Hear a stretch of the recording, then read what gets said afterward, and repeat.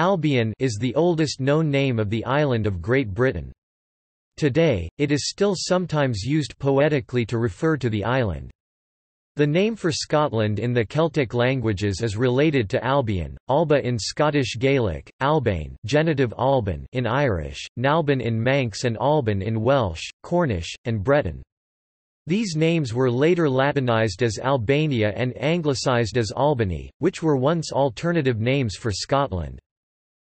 New Albion and Albionoria, Albion of the North, were briefly suggested as names of Canada during the period of the Canadian Confederation. Arthur Phillip, first leader of the colonisation of Australia, originally named Sydney Cove, New Albion, but later the colony acquired the name Sydney.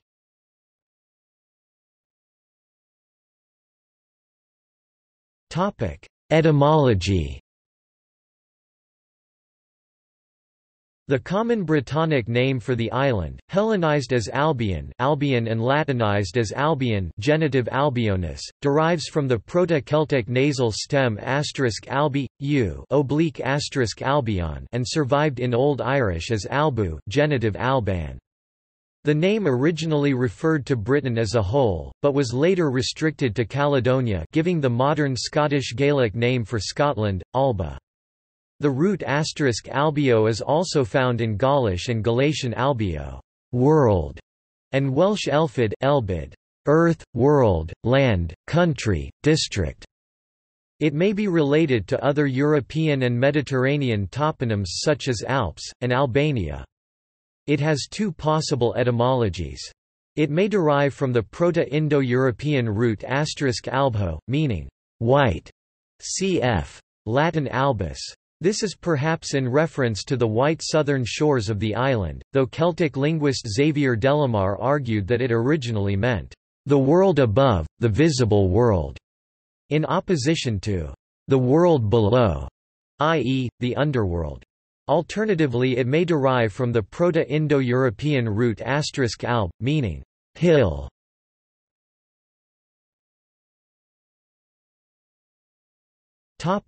Attestation. Judging from Avianus's Ora Maritima, to which it is considered to have served as a source, the Massaliote Periplus, originally written in the 6th century BC, translated by Avianus at the end of the 4th century, does not use the name Britannia. Instead, it speaks of Nessos Ironon kai Albionon, the islands of the Iernians and the Albiones. Likewise, Pytheas ca. 320 BC, as directly or indirectly quoted in the surviving excerpts of his works in later writers, speaks of Albion and Earn, Britain and Ireland.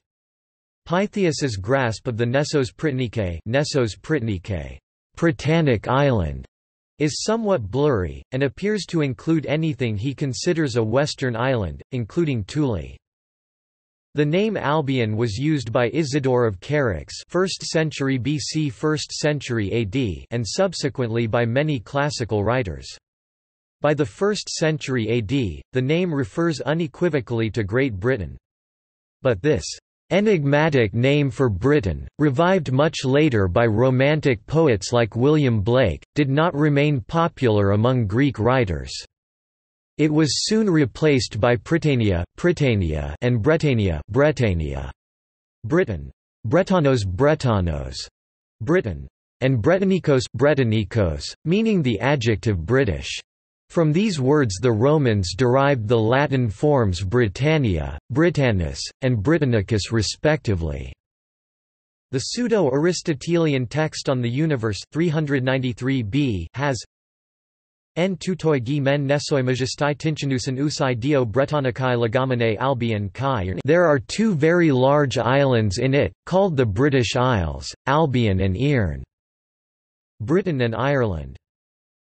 Pliny the Elder, in his Natural History 4.16.102, likewise has. It was itself named Albion, while all the islands about which we shall soon briefly speak were called the Britanniae. In his 2nd century geography, Ptolemy uses the name Albion, Albion, instead of the Roman name Britannia, possibly following the commentaries of Marinus of Tyre. He calls both Albion and Earn Nesoi Bretonicae, British Isles. In 930, the English king Aethelstan used the title Rex et Primicerius Totius Albionis Regna, king and chief of the whole realm of Albion. His nephew, Edgar the Peaceful, styled himself Totius Albionis Imperator Augustus, Augustus Emperor of all Albion, in 970.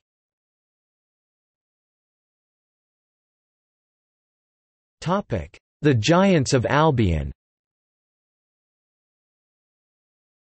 A legend exists in various forms that giants were either the original inhabitants, or the founders of the land named Albion.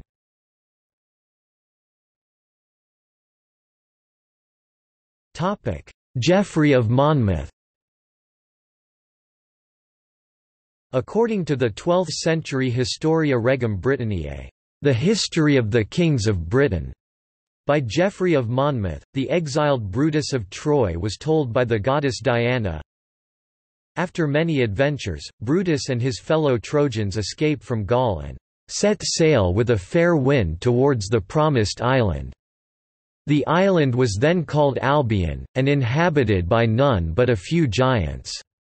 Notwithstanding this, the pleasant situation of the places, the plenty of rivers abounding with fish, and the engaging prospect of its woods, made Brutus and his company very desirous to fix their habitation in it. After dividing up the island between themselves, at last Brutus called the island after his own name Britain, and his companions Britons, for by these means he desired to perpetuate the memory of his name. Geoffrey goes on to recount how the last of the giants are defeated, the largest one called Gomagat is flung over a cliff by Corinius.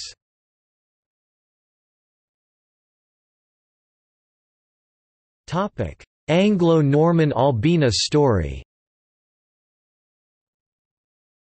Later, in the 14th century, a more elaborate tale was developed, claiming that Albina and her sisters founded Albion and procreated there a race of giants. The Albina story survives in several forms, including the octosyllabic Anglo-Norman poem, Des Grands Gens, dating to 1300, 1334, Georgine Elizabeth Brereton ed. 1937, also Juvenal ed. Des grands giants qui primes conquistrent Bretagne. 1842. A prose English translation is given in Richard Barber's Anthology 1999. According to the poem, in the 3970th year of the creation of the world, a king of Greece married his 30 daughters into royalty, but the haughty brides colluded to eliminate their husbands so they would be subservient to no one. The youngest would not be party to the crime and divulged the plot, so the other princesses were confined to an unsteerable rudderless ship and set adrift, and after 3 days reached an uninhabited land later to be known as England. The eldest daughter Albina Albine was the first to set shore and lay claim to the land, naming it after herself. At first, the women gathered acorns and fruits, but once they learned to hunt and obtain meat, it aroused their lecherous desires. As no other humans inhabited the land, they mated with evil spirits called incubi, and subsequently with the sons they begot, engendering a race of giants. These giants are evidenced by huge bones which are unearthed.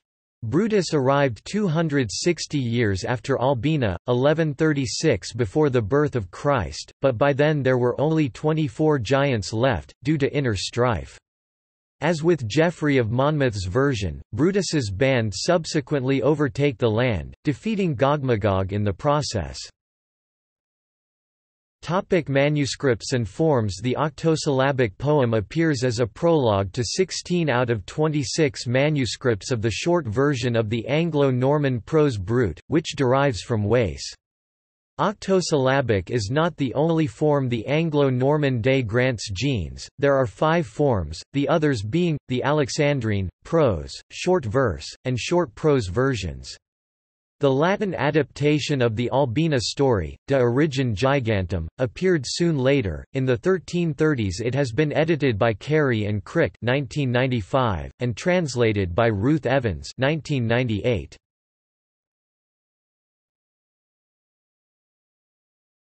Topic: Diocletian's daughters. A variant tale occurs in the Middle English prose Brut, Brie ed., the Brut or the Chronicles of England 1906–1908 of the 14th century, an English rendition of the Anglo-Norman Brut deriving from Wace. In the prologue of this chronicle, it was King Diocletian of Surrey, Syria, who had 33 daughters, the eldest being called Alban. The princesses are all banished to Albion after plotting to murder their husbands, where they couple with the local demons. Their offspring became a race of giants. The chronicle asserts that during the voyage Alban entrusted the fate of the sisters to Apollon, which was the god of their faith. The Syrian king who was her father sounds much like a Roman emperor, though Diocletian 3rd century would be anachronistic, and Holinshed explains this as a bungling of the legend of Danaus and his 50 daughters who founded Argos.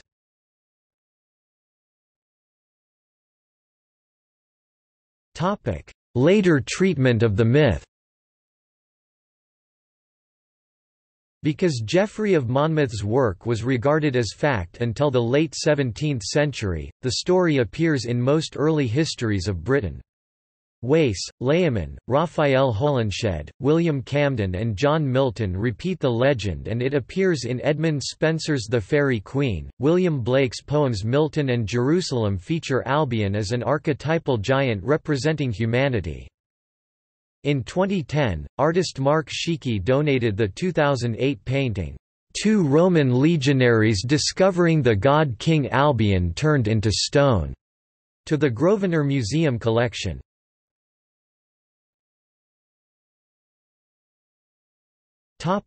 See also: